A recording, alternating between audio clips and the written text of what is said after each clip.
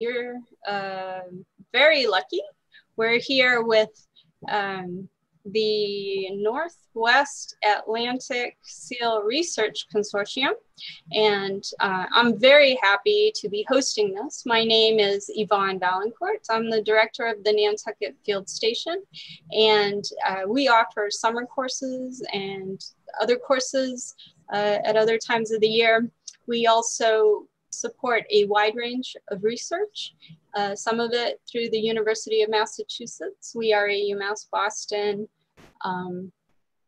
facility and are managed through the School for the Environment.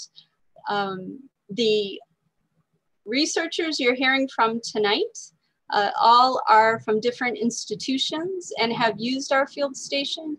And normally that's in the middle of the winter. So it's a great treat to see all three of them tonight here, even though it'd be nicer to all be in person on Nantucket. I would like to also go over how this will work this evening. If you're tuning in on YouTube, you can pose questions using the top chat. And how this will work is I'll introduce each of the three speakers and they will talk one after the other. And then we will have a second segment to the event, which will be a question and answer period.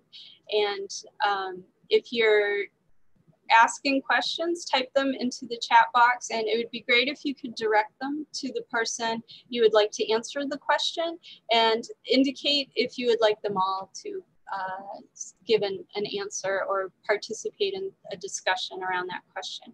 We'll do our best to answer everybody's questions. Yeah, I would like to begin by introducing our first speaker. Stephanie Wood is someone I've known for a couple of decades, which is also probably as long as she's been studying gray seals. And so it's a real treat to introduce Stephanie. She's a seal biologist at the University of Massachusetts in Boston. And take it away, Steph. All right, great, thank you. Let me get my slides going here. Hopefully that looks okay. Thank you to Yvonne for inviting me to participate in this virtual webinar. I'm very disappointed that I am not on Nantucket to actually give this talk, but I appreciate being there virtually. So thank you, Yvonne. So I am going to talk a bit about both the extirpation or local extinction and then recovery of gray seals in the Northeast US. And as Yvonne mentioned, I've been interested in seals really all my life and in gray seals for a couple of decades now. And I find seals just really interesting. You know, they sort of spend half their life at sea and half their life on land, and they have the ability to move through these two different environments. And I think they can provide a really interesting window into processes that are happening in both those places. And the gray seal story of recovery in particular is really a great conservation success story. And I think it also can maybe help us to think about or think of it as a model for other species and what's happening in recovery stories for other populations and species. So just to sort of back up in time, when we think about the recovery of the gray seals, we need to sort of go back and think about, well, what was their sort of historic presence? And so if we turn to archaeological records, and you can see here by all the little dots on the map, we can find gray seal remains in Native American shell middens from down East Maine, so way over here, all the way down into Long Island Sound to a site near New Haven. And so we know from this information that gray seals were historically distributed along the Northeast US coastline. And so they are part of the historic and natural ecosystem here. All right, and so in addition to archaeological records, we also have some information from early Europeans, and there's one writing that described a bounty of gray seals around Muskeget Island in the late 1600s. And some of you down there on Nantucket have maybe been over to Muskeget. So this is a picture of a Muskeget beach during the pupping season there, and you can see moms and pups and males. And so we know that there was a fairly significant population also of gray seals in the Northeast US. But over time, that bounty of gray seals became a bounty on seals in general, both gray and harbor seals. And there were state bounties in both Maine and Massachusetts, and then there were local bounties in various coastal towns as well. And so these bounties, the way they worked was someone would be paid between $1 and $5 for killing a seal. You'd turn in either a nose or a tail.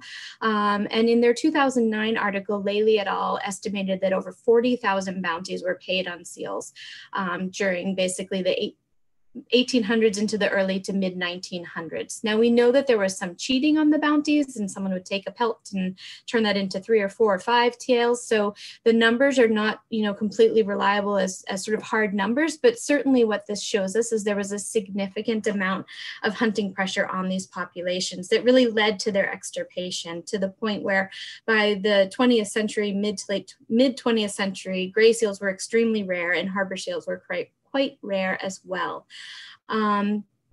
State-wise, Massachusetts passed a protection law in 1965, which protected gray seals because people became concerned that they really were not seen anymore.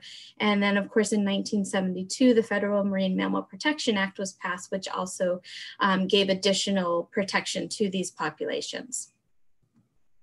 So that was sort of the lead up to their decline. But towards the latter part of the 20th century, things started to change.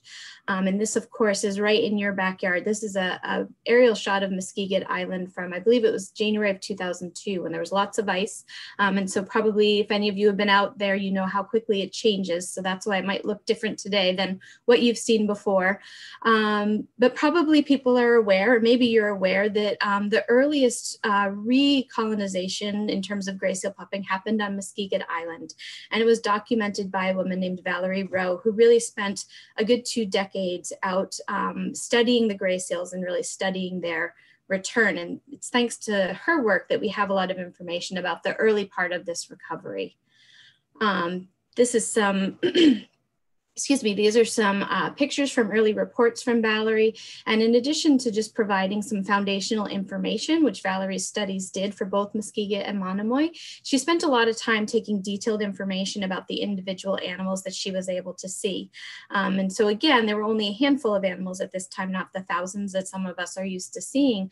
But one important thing that she found was that some of the individuals had either individual brands or tags that told her that they had been born on Sable Island. So she was observing animals breeding on Muskeget and Monomoy and having their pups there, but she knew that their history was they were actually born on Sable Island. And I'm going to circle back to that, so remember that piece.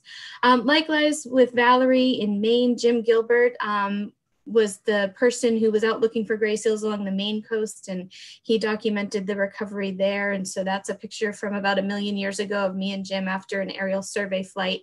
The way we cover a lot of seals is sometimes we do ground surveys, but depending on where the islands are, to really get a good view and cover a lot of space, we use aerial surveys. So this is a picture of Green Island here, and this is an island in Maine that's near Mount Desert Island. And Jim actually found pupping on Green Island in 1994. And so both Valerie and Jim's early work was really important in terms of describing the recovery of this population. And then, of course, additional people and additional collaborators came in. The Northeast Fisheries Science Center spent a lot of the 2000s continuing with a lot of these aerial surveys. And Andrea is going to talk in a little bit about sort of the importance of collaboration. And I know Yvonne mentioned the Northwest Atlantic Seal Consortium. And really, I think one of the themes of our talks tonight are how for seal work in the Northeast, it's really been a story of collaboration for quite some time now to piece together this the information that we know about these animals. So lots of people flying surveys and out in the field. And I also want to give just a little quick shout out to a lot of UMass Boston undergrad students who have spent a lot of time tediously counting these aerial surveys as well, marking individual seals, thousands and thousands of images to pull together both the story of recolonization and actually for some of the sites where we've been able to survey for a long time, we've really been able to use these surveys to describe the recovery of gray seals in the Northeast US. So this is a map, looks similar to the archaeological map. But what this is showing is actually the current sites where we find gray seals pupping. And so what we've been able to describe is sites in both, you can see sort of a whole cluster off the Maine coast here, and then a bunch of sites down around the Cape and Islands and in Nantucket Sound. And so there are 9 sites that we currently monitor. Some of them, like Muskeget, we've monitored since the late 1980s, and there's been continuous pupping. Places like Monomoy, which I think Wendy might talk both about Muskeget and Monomoy a bit maybe. Monomoy pups were seen in the late 80s and early 90s, but really it was very hit or miss for a long time. And we think that was maybe related to coyote presence or some other things. But since about 2009, there's been continuous pupping there. And so for some of these sites that we have longer data sets for, we've actually been able to use those data and estimate the rate of increase in the number of pups born at these sites. So the 4 sites that we have that are the most data rich, I'll say, are Muskeget and Monomoy Islands, which are, of course are down in the Cape and Islands area. And then Seal Island, which is in Outer Penobscot Bay, and Green Island, which is that small snowy island that I showed the picture of where pups have been since 1994. And if we take a look at these numbers without getting into too much detail, what we see is that there's been a fairly substantial rate of increase over time at these sites for most of them. You can see Muskeget and Seal are both around 12%. Green is actually minus 0.2. So Green we actually think was already at carrying capacity when it was discovered in 1994. And then Monomoy really stands out here because it has this fairly significant rate of increase. And I just want to point out that the maximum rate of increase for pinnipeds, which are seals and sea lions and walruses, is 12%. So when we see rates like this, we think, wow, this is sort of the most quickly they can grow under ideal conditions, or perhaps some of this is also being driven by immigration. And especially when we see a rate like 26%, we need to think about, okay, animals are moving in from other areas. And so we know from those early brands and tags that, that Valerie showed, some genetics and satellite tagging, we know that the animals in the US are really a mixture of animals born here and then animals immigrating from Canadian sites. So I thought I'd share this picture here. This is a male gray seal. I took this picture in January of 2003 on Muskeget. And again, here you can see the brand, an individually recognizable brand. And so I sent that information up to our counterparts at the Department of Fisheries and Oceans in Canada, and they were able to look up that brand and let me know the information about this animal. And why this is important, it's important for a couple of reasons. So this is Sable Island out here. Sable Island is the epicenter of the Northwest Atlantic gray seal population. There's close to 400,000 animals there. And really why this is important to understand is because although things like protection and legal protection were important, the fact that there was also a healthy source population for individuals not that far away was another key piece of the recovery of this population. So this particular guy here, what I found out was he had been born in 1974 on Sable Island. So this was 2003. And he had been seen on Sable Island in the 90s, and then I had spotted him in 2003. And so we know these animals are long-lived, and that they're moving between these sites, and they're able to leave one site and actually set up shop and join a different pupping colony somewhere else. The other piece that I wanted to point out is that when we think about the story of gray seal recovery and recolonization, we need to think a bit about habitat as well.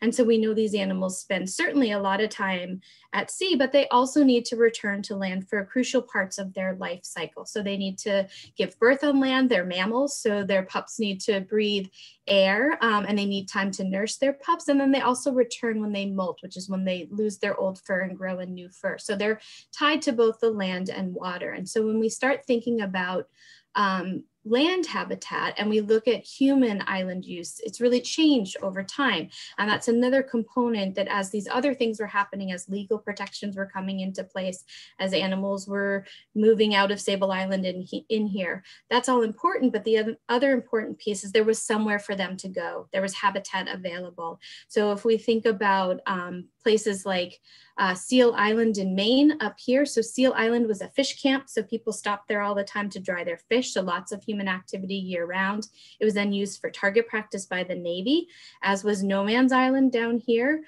For those of you again familiar with Muskegon, if we look back to say the early 1900s, we know that there were lots of hunting cabins and people were out all year round hunting ducks and fishing. And so the way humans have used land has actually changed over time. And it's sort of the reverse of what we see in a lot of other populations. And that habitat has actually opened up for gray seals in terms of pupping sites.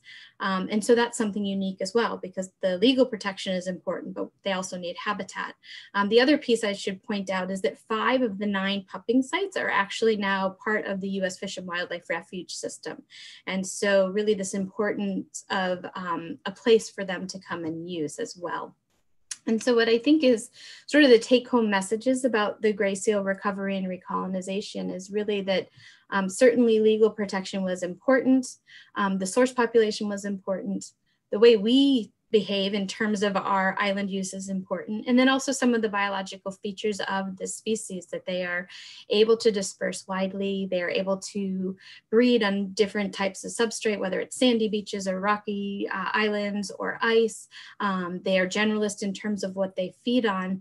They also have a fairly quick rate of increase for large mammals. And so the story of the gray seal is really lots of different pieces together that allowed for this recovery that we see today. And with that, I will stop sharing my screen and hand the mic to Wendy.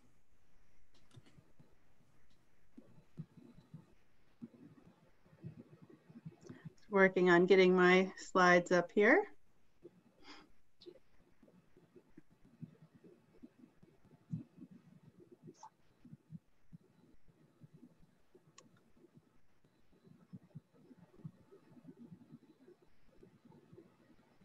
Okay, they should be showing. Are they up now?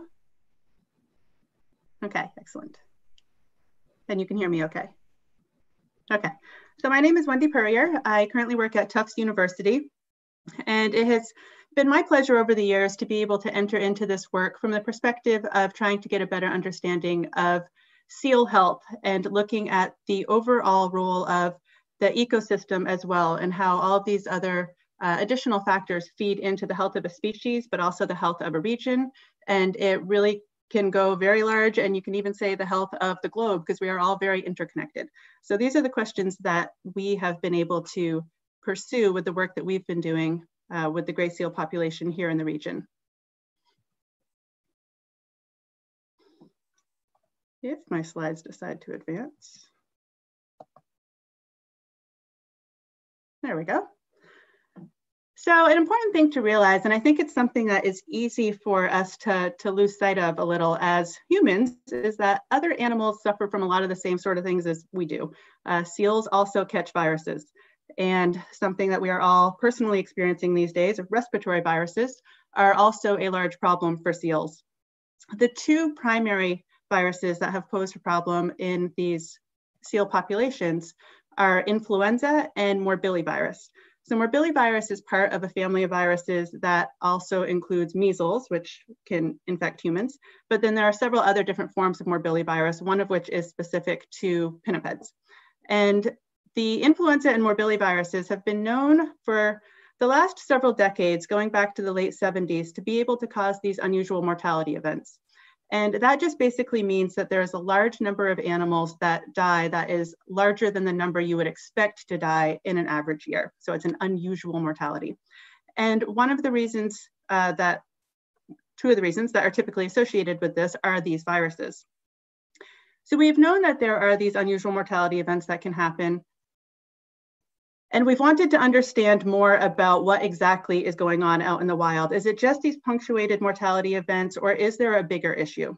And as we have all learned very well with respiratory viruses, as you put a lot of animals or a lot of individuals into contact with each other, you have a lot of opportunities for spread. And social distancing has clearly not caught on with the seal population. And as Stephanie has mentioned with the recovery of the population, this is something that we're looking even more closely into of how this may be impacting disease, these changing conditions. So to address this question, we've gone out to the 3 primary rookeries that are within the region.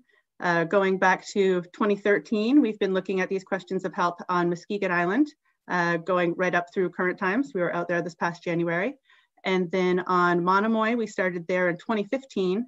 And in 2018, added Great Point as well to these health assessments. So for the next few minutes, I'm going to give you kind of a quick whirlwind tour of 6 to 12 minutes in the life of a gray seal pup off of Cape Cod in the winter when our research crew is around. So how do we do these health assessments? Without fail, my cat likes to show up while I'm presenting. Pardon her. So first, we obviously need to go out to the field. We do a lot of our work out on Monomoy. So what I'm showing you here is actually a picture from Monomoy Island. And the seal pups are born in the middle of the winter, which is makes for some interesting, challenging conditions to go out and to sample. So we're often dealing with some pretty intense weather as we go out to try to sample these animals. And anybody who is local to the region knows that boating small crafts in the winter is a tricky feat in and of itself. So we need to get to these locations. Once we're out on Monomoy, we stay out there for several days, as much as up to 5 days at a time. So we bring out all of our supplies of food, of safety supplies, our gear, to be able to set up camp and to do our sampling on the island. And then we stay in the lighthouse that is out there on Monomoy, generously provided by Monomoy Refuge. And we do all of our sample processing as much as we can in the field there by headlamp. Until recently, they have just upgraded and we now have solar panels out there. So we have light now, but until recently it was by headlamp. Once we added Great Point to the mix, our conditions became much more luxurious. So we get heavily spoiled on Nantucket, and the UMass field station is incredible luxury. And Yvonne and the rest of the team can actually drive us down to the seals, and instead of us schlepping the big heavy sleds down along. So the conditions there are much more comfortable. We have a proper lab to work in the evenings, but the questions are all the same at both locations. So we're collecting a whole suite of samples for biological sampling when we're out there. Again, we're only focusing on the weaned pups when we're out there doing the sampling, and this is during January and February because that's when the pups are there. We typically, across the region, so including all of those rookeries, we cover about 100 pups a year, give or take. And to date, we have sampled from about 1,000 live pups. There's a whole suite of samples that we collect, and I don't expect you to process this long list of things here on the side. I'll step through it a little bit more slowly, but really just to convey the fact that there is a lot of different information that's being looked at. So we handle the animals for somewhere between 6 to 12 minutes before we release them. And as Andrea will talk about in more depth after, one of the beautiful things about the consortium is that there is so much collaboration that happens that if we're going to have hands on an animal, we are trying to answer all possible angles that anybody has expertise on and that we can weave together to try to understand the larger story with this whole population. So in order to get these samples, the first thing one has to do is find a pup. That tends to be trickier on Monomoy, where it's a little more spread out and there's more vegetation. It tends to be a little easier on Great Point and Muskegon, but they can still surprise you how well they can hide in the grass sometimes. And then how do you catch a pup? You catch a pup in a special pup bag, as it turns out. So here you can see the pup is here. So you approach the bag with a special seal bag, and then that goes over the pup. Be able to safely scoop it up. There are handles on the side of the bag, and then you bring the pup back to the location where you're going to do the sampling and take the morphometrics and collect all the information that you need there. Then we return it back to the location where it had been captured from. So what does sampling look like? Restraint is a physical restraint where the animal is just held down on the ground. We're not actually sitting and putting weight on the animal. It's holding them so that their head is immobilized while we're doing our sampling. And then we collect a whole suite of morphometrics where we're looking at the length and the girth of the animal and taking measurements on the flippers. And all of these measurements actually feed in to be able to look at just an overall general measure of health. So we can look at body condition based on these measurements that we take. And you can see here a nice, healthy, robust animal. And then there are definitely times where we see animals that are not so robust. Those morphometrics help us to actually put a number onto that. We also collect a number of swabs from the animals, as well as whiskers and lanugo, some of that white fluffy fur that is first on them. And from that, we're able to collect information looking at those viruses that I mentioned at the beginning, the respiratory viruses, influenza and morbillivirus. And then we can also get from the whisker and the lanugo, that white fluffy hair, information about diet and contaminants and several other things that collaborators are able to look at as well. So blood samples that we collect from the animals are extremely valuable. We're able to get lots of information from those samples to include antibodies against a whole suite of different pathogens, look at overall immune health, look at contaminants that are in the animals, and that provides a really broad stroke of information of what is going on with the health of those animals. We also collect flipper biopsies where we apply a tag to the animal's flipper. And from that small little biopsy, it's basically, well, it's the same sort of tag that's used for like cattle tags. And it's basically almost like piercing the ear. And that little bit of biopsy that we get, we're able to get genetic information off of. And in some cases, the animals are fit with a satellite tag. So if you've ever seen an animal out and about with this odd looking, like glorified, weird old school cell phone kind of glued to the back of its neck, that's what it is. And what this provides is real-time-ish. So when the data feeds back in, tracks of where the animal is. So here to orient, we're down at Cape Cod here. So it gives information about where the animal is traveling to. And this is obviously very valuable for several different reasons of trying to understand where they're moving to and where they're spending their time. We can also get information to some inferences about perhaps where they're foraging and where they may or may not be transmitting. If they had influenza, where do they travel to, that animal that had influenza? So just a broad stroke of some of the sorts of information that we get is that seals in this region we have found do indeed have influenza. We find it each of the years that we have looked. It ebbs and flows as to the absolute level that we detect, but that's really not surprising with any sort of infectious agent. And we have found it consistently anywhere from 5% up to 20% of the pups that we will pick up influenza in. Now, sometimes this can feel a little bit alarming if you haven't thought about the idea that there might be influenza in seals before. So I definitely want to put into perspective that seals are not particularly special in this regard. Lots of animals get influenza. Obviously, we get influenza. Wild birds are typically thought of as the main reservoir where all sorts of different forms of influenza circulate out there. And there's a whole range of animals that also end up getting influenza. So we're trying to understand how all of these animals interact and connect to each other and what it means for the health of that individual species as well. And then just to do another large snapshot of some of the things that we find, because we have these different rookeries that are there available to be able to study, we have these great opportunities to be able to look at whether or not there are any differences in health in these different regions. So even though it is all within Cape Cod, they are their own distinct ecosystems.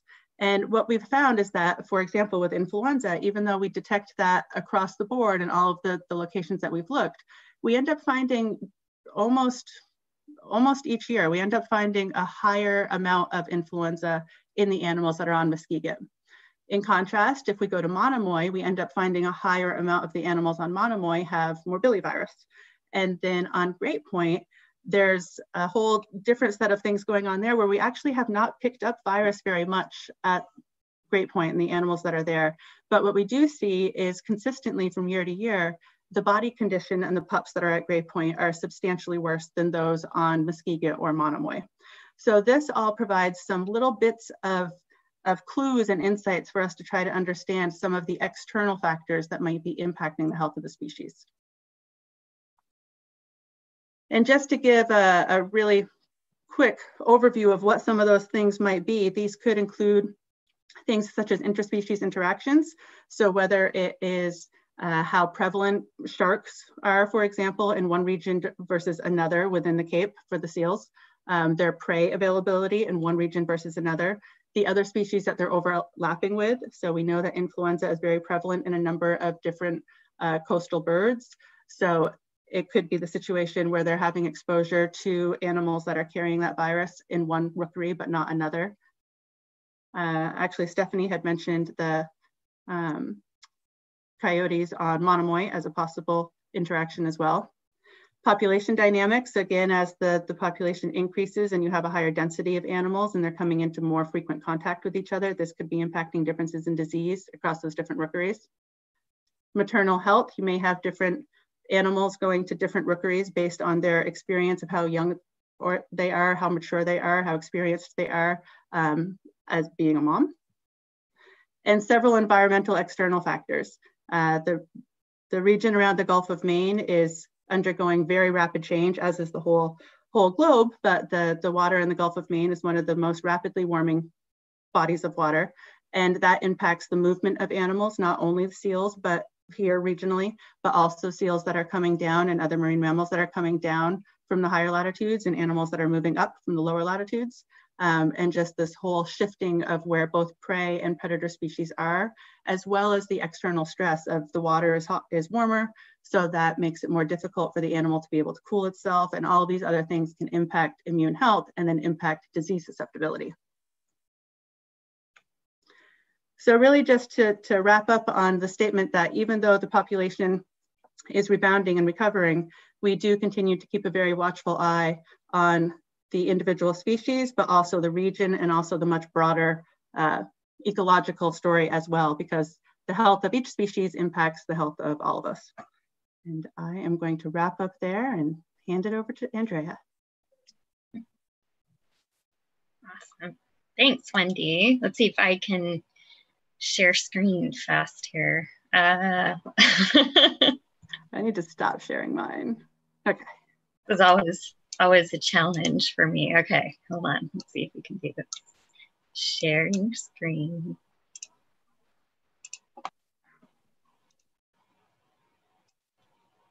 And all right, is it up? Can you hear me? All Perfect. Good? Awesome.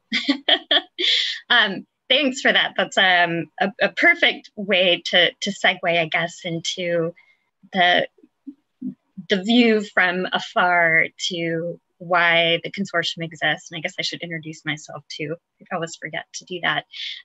So I'm Andrea Bogomolni, or Dre, as my friends call me. And I'm the chair of the Northwest Atlantic Seal Research Consortium and many other hats. But the one I feel so grateful to be part of is actually this consortium, and the fact that I believe in the seal community, and I always blame Stephanie for this, for bringing me in 2 decades ago, has always been so welcoming and inclusive. And it's something that's always been so important to me. And to share with you that sort of this consortium of people that have come about.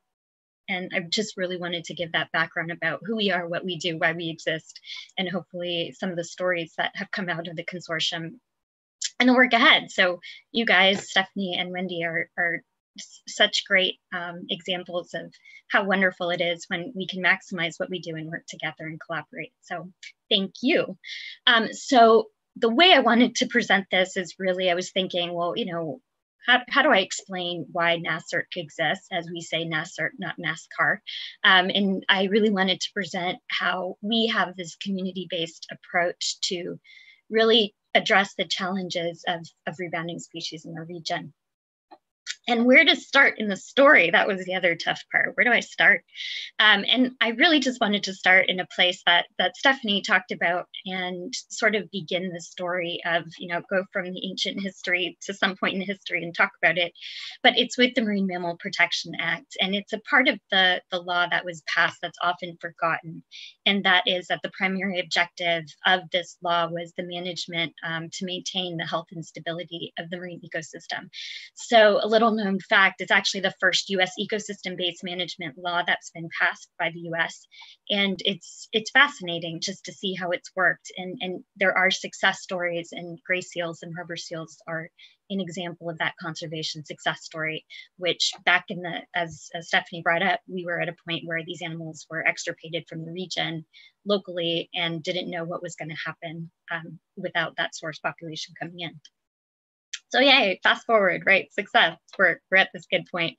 And this is a picture of Muskeget that from the other side of what Stephanie presented of, pups and moms and, bulls out at sea. And this is what we see now, but it took a long time. That's often forgotten to get here. So if you were around 80 years ago, not even that long ago, again, when Valerie was doing her flights and her surveys, there were only a few animals, and it was a different baseline and different place than we are today. And that's often forgotten as well. So that is the success. And Stephanie was the first one to bring me out to Muskeget, and I stayed at the field station back then on Nantucket, and it changed my life and my perspective too. So with the success, we also have conflict. Imagine that. We have a lot of animals in our water.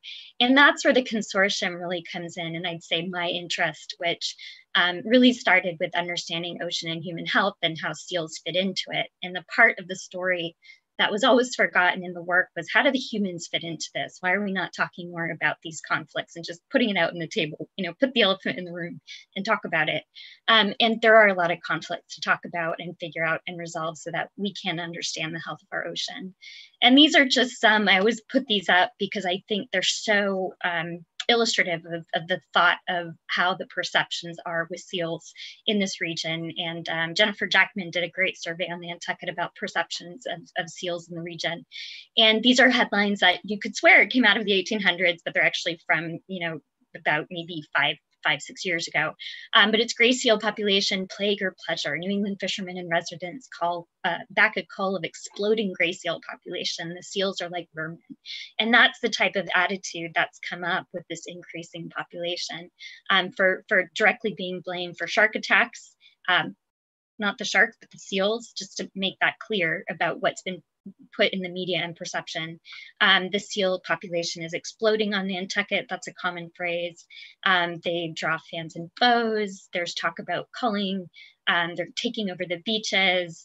It goes on and on and on until there was a group on Nantucket as well that was called the Seal Abatement Coalition. Really, and then this call for culls came about to the point where it actually was brought up even, I forgot this one, seal tsunami, I almost forgot, it's one of my favorite phrases, but where it was called by local officials on the Cape that this should happen, that we should have a call. And the conversations are difficult and they are very heated.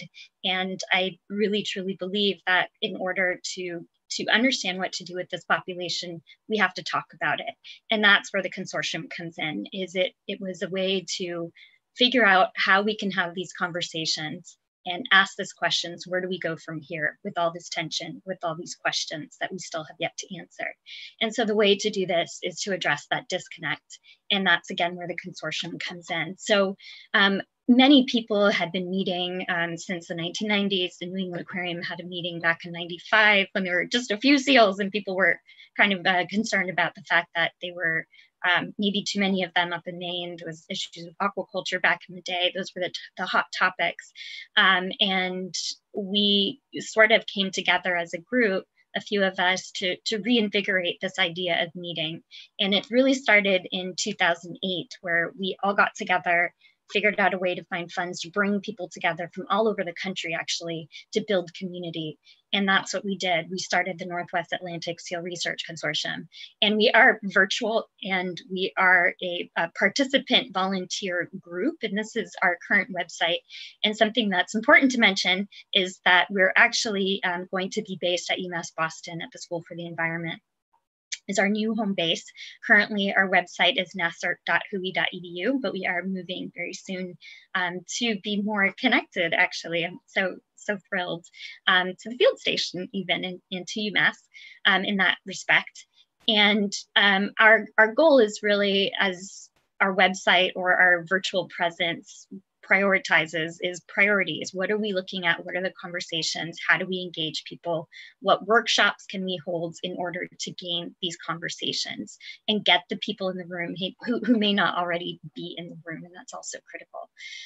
We don't want to be, as we say, preaching to the choir or be our own echo chamber. We really are more than just scientists. We're scientists, resource managers, the fishing community.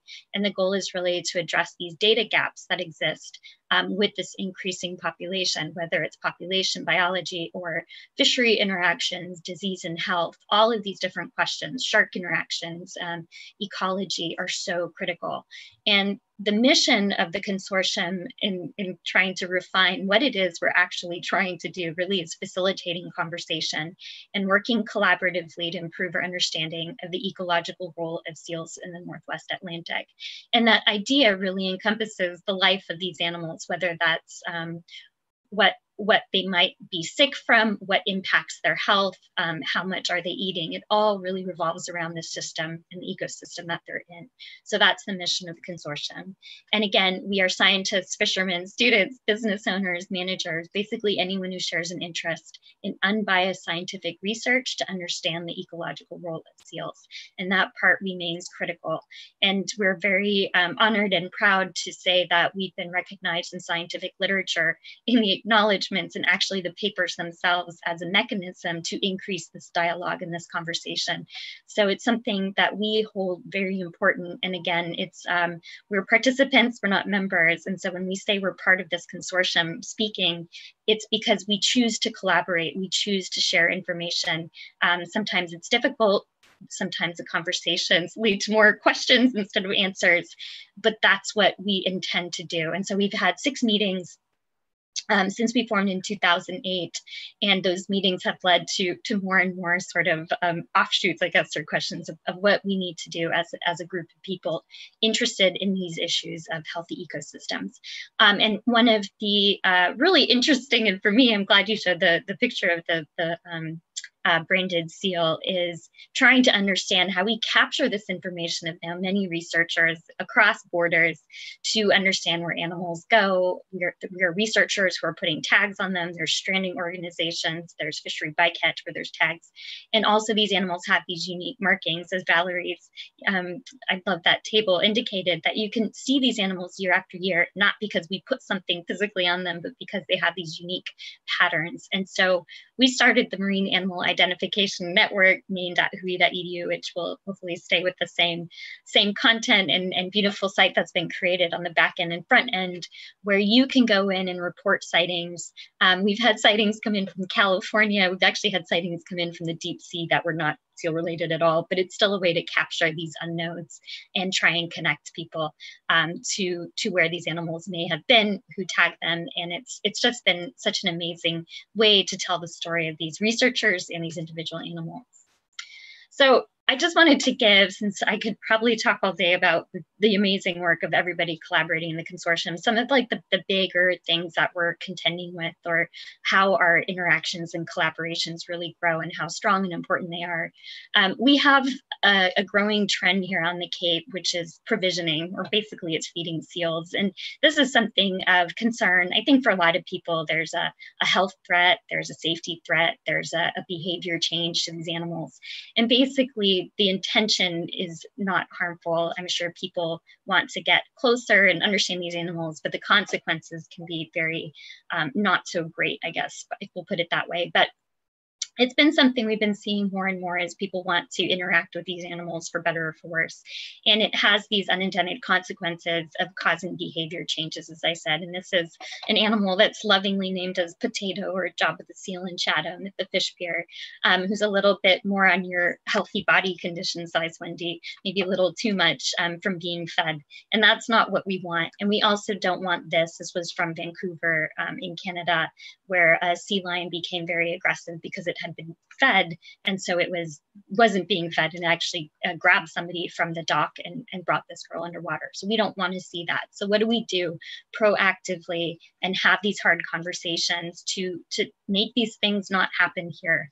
And that's where these collaborations become so important. So we started at the consortium teaming up with the White Shark Conservancy and the Fisheries Alliance in Chatham to be peer hosts with their peer host program that they've already had for 8 years. It's a great program, and team up all 3 organizations together to be peer hosts on the deck to be able to educate people. And again, these things aren't happening with bad intentions, but they can have negative consequences. And so just informing and educating has been such an amazing partnership. And one of the other partnerships that's come from that, trying to give knowledge and education, is being able to help provide information to their learning book that's passed out. Thousands are printed and given to kids and adults. They're fun, where you can color and learn about the species, the fishing, the seals, the sharks.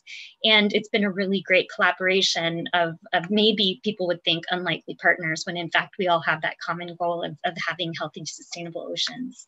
And in case, this is another example to share, in case you haven't heard, there are sharks around Cape Cod. This is something that we all contend with, and it's controversial and conflict, and people have a lot of feeling and emotion behind it. But there's a lot of education that needs to happen to get to the point where we can talk to the public, have conversations, do the science, which is obviously very important. And part of that is just simply education and getting information out. And many times the role of the consortium is correcting misinformation. I think we spend a lot more of our time talking to media, I would say in the last month, correcting misinformation and trying to, I say, play whack-a-mole with media, getting ahead of the story to make sure that misinformation doesn't persist, so that the stories that come out are actually the science that comes out and not the perceptions that might be held because of those feelings and those conflict pieces that we all have. So we're involved in conversations, in lectures.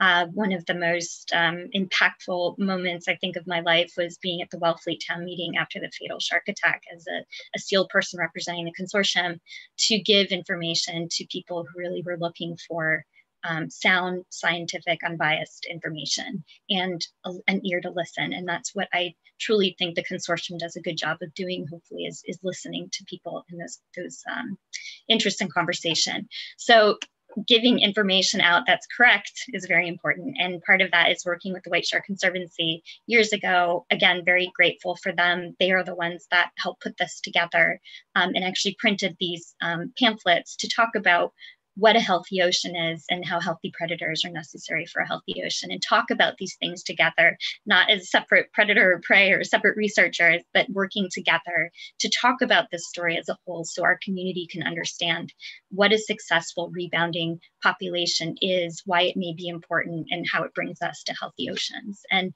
with that, I will leave it. This was my contribution to that learning book, and of all, doesn't matter, PhD, all of that, papers written. I'm so happy I can have a page in this coloring book, and I'm totally serious. Just to really get that message to people that is the common goal for all of us, is working toward a healthy ocean for all.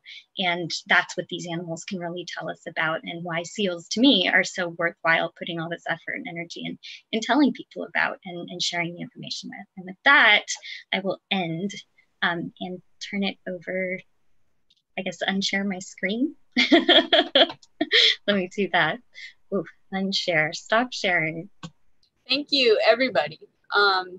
This is great. So we're entering the second half of our event this evening, and we are going to entertain questions. If you're watching on YouTube and you're on the computer, there is a chat box, and you can write your question in there. I haven't seen any. I've seen some comments thanking us for this, thanking our scientists for putting this on. But I have some questions, so I can start this off. There are so many things we could discuss. But I'll start with this one. It must be really challenging to be looking at a population that is on the rebound at the same time that climate change is showing us these higher temperatures in our area for sure. Does anyone see a trend or an effect? Is that something that can be teased out, or do you know if climate change is affecting the rebounding population?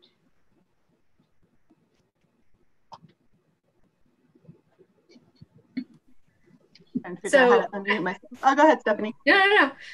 I mean, I think I'm not sure we have sort of any sort of cause and effect type of things yet, but I think certainly we know there are, you know, physiological boundaries for these animals that are going to be impacted. I love the cat, Wendy. I can't get rid of her. You know, they have a lot of plasticity or flexibility in terms of, you know, a lot of things that they do, including what type of substrate they pup on, what they eat and things like that. But certainly we know they're, you know, from an evolutionary standpoint, gray seals are ice seals. And so that's why they're born with that white fur. And in parts of their range, they still are pupping. You go to the Gulf of St. Lawrence, those animals are on ice, or you go to the Baltic Sea. So, I mean, physiologically, at some point, I would think, you know, there's a limitation to where they're going to be found. So that, I think there's that piece. And then, of course, I think all of the unintended or not yet recognized changes that some of the climate change is going to have on their ecosystem, you know, whether it's disease or prey availability or those types of things. So yeah, I was going to say that same thing of not direct, but we know, you know, prey, if your food moves, you have to move, and keeping an eye on the shift in species, and also the biology and life history of these animals, of being generalists, of being able to contend with changes, is a part of their life history and success story as a species. But it's not in, if you look to what happened, say, in California with or I should say the Pacific coast, with the Pacific blob, where things happen really fast, the waters warm very quickly, and it was pinnipeds. Pinnipeds were that central species that was the indicator of something was wrong with the system. And we saw increased mortality, decreased health, you know, maternal health was compromised, basically. So if things happen quickly, those are the stories, I think, to really lean on, to pay attention to, of what we see with stranding networks, with animals at, you know, Great Point having less a healthy body condition, and seeing how that changes overall. So those are the types of things that I would think we need to be looking for, and why, again, it's really important to look for seals. And then the other piece to that, which I was thinking is an interest and has been brought up, is we are starting to pick up after these long-term data sets are collected. So we do a survey of seals at the Isle of Shoals in Maine. And one of the things one of my students actually mentioned, she had never seen molting. So there's students that have never seen, you know, animals molt, and there's this very strange looking animal that's molting. And she asked the question, is that changing over time? And so those are things, little pieces of information that might be really good to tease out, as when they molt different, is that shifting, is that changing, which could very much affect their physiological health in the long term. So those are little clues right now that I think are just very important to look at personally. So I just echo all of that and expand on it a little bit. To me, I think one of the most direct observable impacts of the changing climate is the shifting species. So all species have pathogens that they have co-evolved with over time and have come to be able to deal with in a lot of cases. That's the whole idea of a reservoir species. So once a virus, for example, has become established in a species, it becomes a reservoir where it no longer necessarily makes that animal sick. It just hangs out there, it propagates, the animal lives its life, everybody goes about their business. But then when you have that animal comes into contact with what's referred to as a naive animal, so a host that has not experienced that virus before, us with COVID, you suddenly have this situation where the species is very susceptible, and you have these huge disease outbreaks where the reservoir animal did not have that problem. So as we have a shifting of species, as you have animals coming down from the Arctic because either their habitat or their food supply has been depleted, or animals that are coming up from the southern latitudes because now the water is warmer up here and now they're coming up and exploring further up, they're coming into contact with each other in ways that they hadn't before. And that gives the opportunity for pathogens to pass back and forth in ways that they hadn't before. So I think that's, at least from the pathogen point of view, one of the more prominent things that I'm watching for in regards to climate change. Thank you. That's it's just really interesting. It's complicated when you look at these big nets of life. We do have a question from Jillian Drury. She would like to know, is there any way to calculate when we think the gray seal population will self-regulate or reach carrying capacity? People ask, how long will it take? Steph? So, yeah. So yes, a couple of things about that. So I know people often ask, you know, how many animals are supposed to be here? How many seals are there supposed to be? And, you know, that really gets into this idea of carrying capacity. And so all populations have carrying capacity in any ecosystem. And that is just basically dependent on other species and available resources, how many individuals in a population can be sustained in that given site. And so nature does regulate itself, right? If there's only so much food or so much space or competition for mates or whatever it is, all those things are going to influence how many individuals there are. I would like to point out that we know from genetic studies, and also as we've talked about the branded and tagged animals, that really when we think about seals, or gray seals at least, it's really, it's a Northwest Atlantic population. And so we need to think about maybe what we're seeing in Nantucket Sound in the context of what's happening in this whole area and what's happening in the Gulf of St. Lawrence and on Sable Island and in parts of Maine, because we know that there's movement. So what's happening on Sable Island is going to also influence what's happening on Muskegon or Monomoy or wherever we're looking in the US, because individuals are moving. And we do know Sable Island is an extremely well-studied site. There's been sort of annual information from the 1970s, and there's a lot of life history information.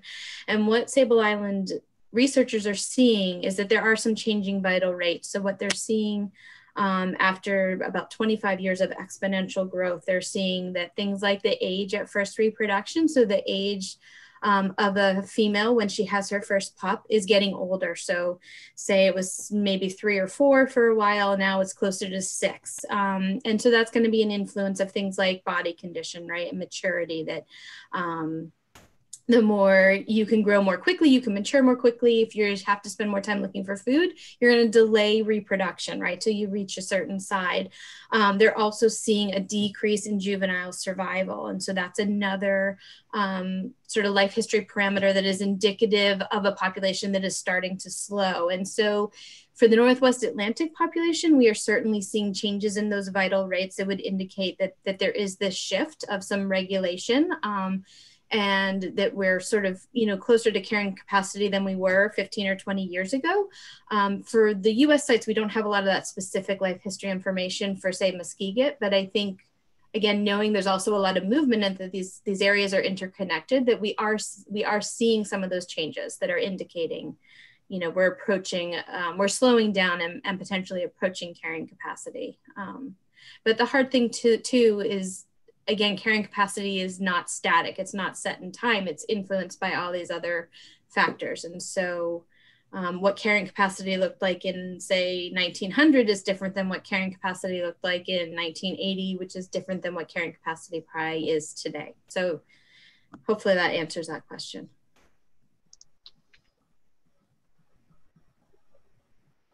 It seems to have, but Jillian, please pipe in if it didn't. I had some thoughts as you were showing your images and wondered what the historical, sort of very old range of seals is, or do you know that? And perhaps you showed that and I missed it, but sort of archaeologically, do we have an idea of the range? I mean, what's the most southern or the warmest area that seals have been populating? So are you asking what their sort of historic range in terms of like latitudinal range or historic population size? Answer. both, but I was interested initially in the geographical range. Yeah, so there are records from down into the mid-Atlantic, archaeological records, and there are actually, there are seals found in the mid-Atlantic again. So as these populations have recovered, they have moved further south as well, south of Nantucket, I should say. And we know historically there are some sites that, historic archaeological sites that also have some seal remains in them. In terms of thinking about, well, how many seals were here and, you know, is that some sort of target? We really don't have, we aren't able to estimate that. So, you know, there have been some studies, for example, there was a study at the Turner Farm site, which is in North Haven, Maine, and they sort of, Spies and Lewis were the authors, and they were able to sort of look from 2500 BCE through about 1600, and they saw that, you know, seal hunting went from sort of seasonal to a year-round activity. It appeared to become a more important source of food, but it's not really, you can't sort of reconstruct the population. And again, in some parts of the world, so say in places like Norway and Sweden, their bounty records are meticulous, and they've been able to use those to sort of backcast, you know, what was the population size, say in 1850, knowing all the bounties. But as I mentioned, there was a lot of cheating in the bounties. And so we can't really use those to actually estimate historic populations. So we more have presence absence.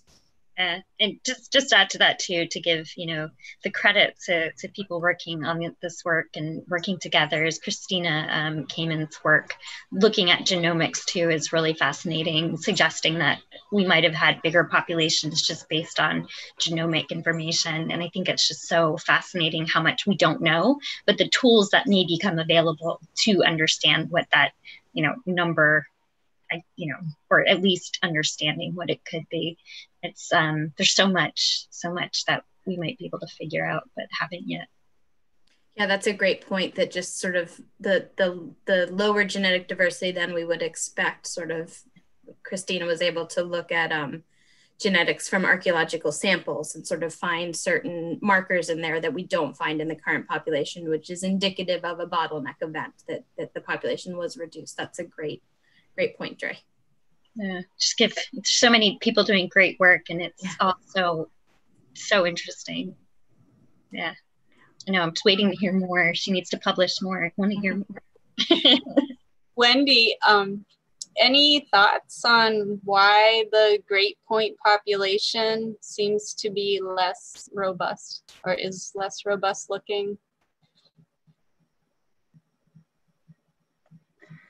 We've done a lot of speculating on this and trying to figure out, because the first year we thought maybe it was just an oddity, and then we saw it again the second year, and we saw it again the third year, and this is a consistent difference that we're seeing at that site.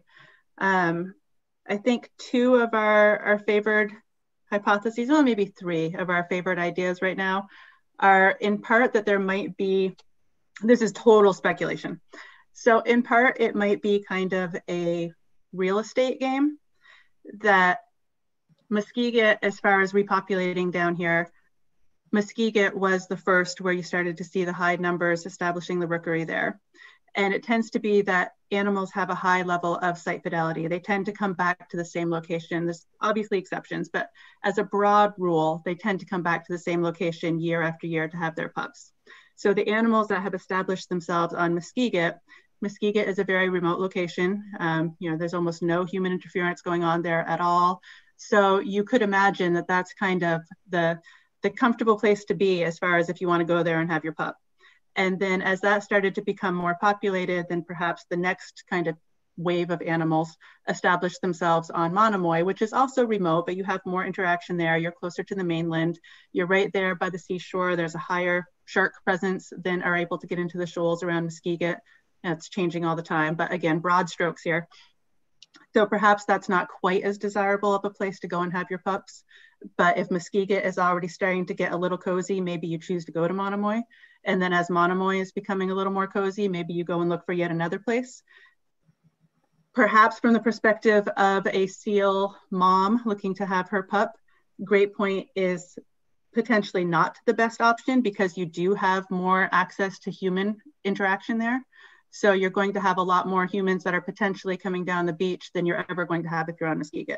So it could simply be the case that the animals that are either less established or less fit, or perhaps they have some other, just they're not as robust, whether it's a nutritional issue or an immune issue, but for some reason they end up going to the Great Point. And because of the fact that they may be compromised in some way themselves from a health perspective, their pups may therefore be less healthy. So that's a whole lot of hand waving of some speculation that makes some sense based on what we see, but all things that would need further data on it. And then the other that ties into that is it might simply be a matter of more opportunities for human interaction happening there. So potentially the moms may wean their pups sooner at a location like Great Point, where you have a Jeep that's coming down the beach, where you're not going to have that on Muskegon. So perhaps those pups are left on their own sooner than they would have been otherwise, and therefore not able to do as well. I don't know if anybody else wants to offer some additional ideas, but. Now, I was going to offer an idea, but this is like part of that great conversation of, you know, if you had all the resources at your disposal, how would you figure it out? What would you do?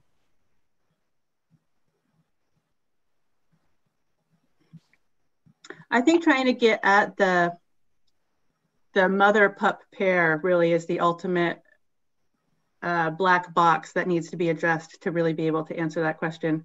Because I think all of the ideas that we've all bounced around in various manners all kind of come back to the health of the mom, or the experience of the mom, or the age of the mom, or interference with the mom when she has had her pup. So it all comes back to the mom.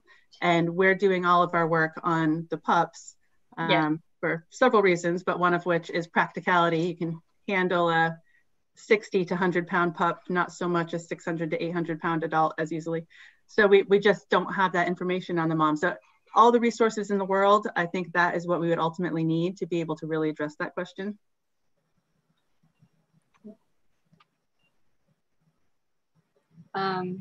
I had another question. When you collect all of these samples and you were looking at contaminants as well. So if they're coming off of the pup's whiskers, for example, or the hair, that is coming from the mother's diet ultimately. And I guess my question is twofold. Are you finding any contaminants of concern? And I don't just mean in Nantucket, sort of across all of your sampling on the eastern seaboard or your different sites. Is one population more healthy than another? And is there any contaminants of concern that show up in general, I guess, in the literature? So I can start with that, and then I will also toss it to Andrea and Stephanie if they want to jump in as well. But a lot of what we've done has actually been in collaboration with another amazing researcher, Milton Levin, who's at University of Connecticut. And he has really pushed a lot of this contaminant work and being able to look at those questions. And Dre has also done some of this work in the past as well. So I'll let her chime in. But it's actually one of the slides I showed with the blood draw, there was a little card that had spots on it. And that is called a blood spot card. So from the blood draw, we're able to pull off a small sample of that blood sample, and you can detect a whole host of contaminants within that sample. And the primary ones that we end up looking at are, we meaning Milton Levin, it's his group that's running these assays, and then we weave all of that information in together. So the royal we, Milton. So all of that data is primarily looking at pesticides and PCBs. And there has been, it's preliminary. We need to have a larger data set of these being analyzed before we can say with more confidence. But we have seen that on Muskegon, those animals seem to have a higher level of pesticides that we detect than at the other locations. And on Monomoy, those animals seem to have a higher level of PCBs than what we detect on the other locations. And that could come down to, again, that idea of maternal experience and maternal age. So in part, the mom is accumulating, so it's called bioaccumulation over the course of their life when they eat their food. That food has contaminants in it that's going to accumulate in the animal over time. And it tends to be the case that a first-time mom offloads those contaminants, that the PCBs are offloaded into the first pup. So, and that's not necessarily the case with pesticides.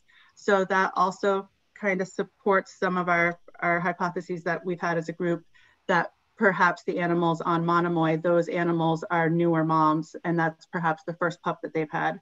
And that's why you get a higher level of PCBs there, because they're offloading in that first pup.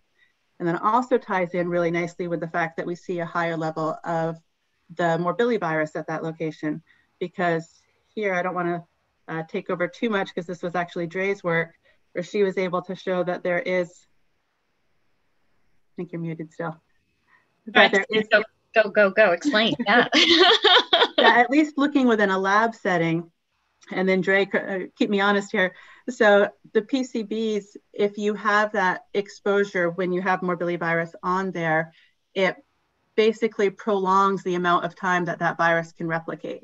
So it may therefore, in a full animal actual setting and a live animal, if you have a higher level of PCBs and then you're exposed to that morbillivirus, then potentially having that contaminant present in your body allows you to replicate the virus for a longer amount of time, which means you can shed it to more individuals, which means it can spread more at that site. So it's possible that those sorts of things all tie together, which comes back to the overarching theories, overarching ideas that we've all been trying to bring up tonight, is that it's not possible to just look at, say, viral infection in an animal or contaminants in an animal or recovery at this location. It is all so intricately entwined that it is absolutely crucial the way that this consortium works together to try to get all of these little pieces, to try to feed them all together and see if we can try as a group to understand these bigger pictures.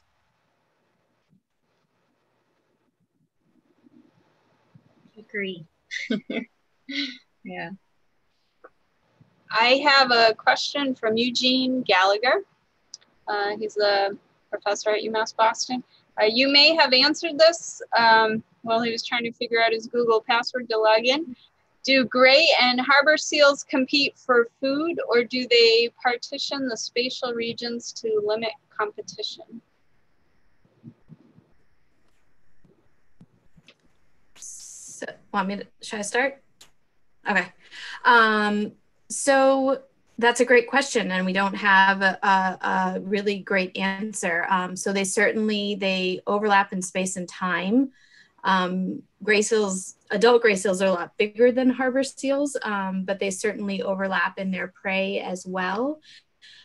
What we have seen in parts of the US and certainly in parts of Canada and Europe where they overlap is oftentimes what we see is gray seals tend to increase in an area and harbor seals appear to be displaced by them. So if we go back to, say, data from the 1980s from Monomoy, there were sometimes, 1,500 harbor seals on Monomoy in the spring, and it's really rare to see harbor seals there now, and there's 20 to 30,000 gray seals there. Likewise on Sable Island, there were harbor seals on Sable Island for a while. They have been displaced for a couple of decades. So it appears that gray seals actually displace harbor seals, at least on haul-out sites. And then what that's doing to their sort of distribution in terms of their marine distribution, that's a great question as well. But there is this sort of, from other areas and even some sites here, that it looks like gray seals do displace harbor seals. So that is another, I think, really interesting question. You guys might have more to add about that. The only addition I have, which I think is also fascinating, and again, why we need more information and why the pieces are so important to put together with what people are doing, is we've seen at the Isle of Shoals, and that's like, a little microcosm of seals, but it's a pretty big haul out of animals where there's also harbor seal pupping and harbor and gray seals, is that the harbor seals are tapering off, and they sort of kind of took a nosedive in the last couple of years, especially after these unusual mortality events, and the gray seals were increasing. And this is the first year, and have a couple data points for 2020, so we'll see what happens, but that they've actually reached almost the same exact amount, and that's over 10 years. So there's definitely, we see it's definitely decreasing year to year for harbor seals, but their partitioning on those shoals is really interesting. They're still going to the same rocks every year. I mean, the same exact GPS point every year. So how that's going to play out if the gray seals, this is like to be continued, if the gray seals start surpassing the harbor seals there or not, how they start partitioning will be really interesting, especially for prime areas of haul out or safety from winds or boats and everything else that they're contending with out there. And it's, I know, just one piece, but it is our backyard, and it's really fascinating, and why those long-term data sets and students are so important. And hijacking the topic just a little bit, because this isn't really about competition between the two species and overlap of habitat, but overlap of habitat with the harbors and the grays. It's also been incredibly fascinating, and a mystery that a lot of us are involved in trying to sort out is that, as both Stephanie and Dre have just said, the harbors and the grays can literally haul out together. And Dre has a bunch of great pictures of, there's a mix of them all together off of the Isle of Shoals, like literally right next to each other. But when we see infectious disease come through, it tends to be the case that for the most part, it really doesn't impact the gray seals. There are exceptions, but it tends to be that gray seals, really, you have very little response to influenza, you have very little response to morbillivirus, to a foci and herpes virus. And these are things that when the harbor seals get them, you get a mortality event, and you get this much more dramatic response from those species. So they are clearly both physically in contact with each other, and we can detect those pathogens in both species. But the harbor seals, it seem like they are much less able to handle those infections than the gray seal is.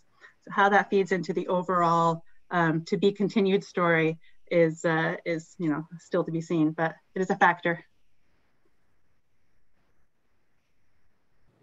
Well, thank you so much.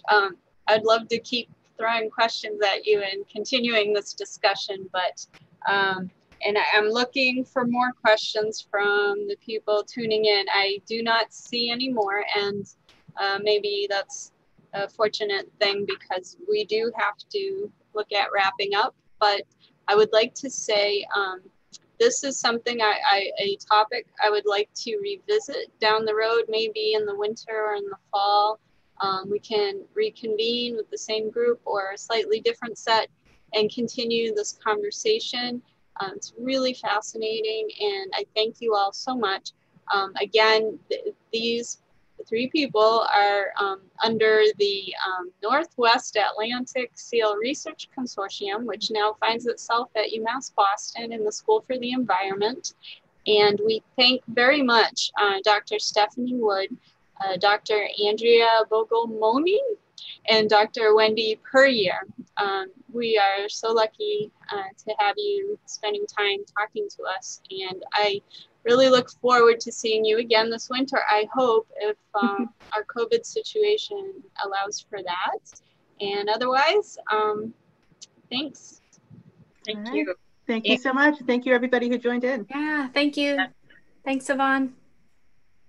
You're welcome.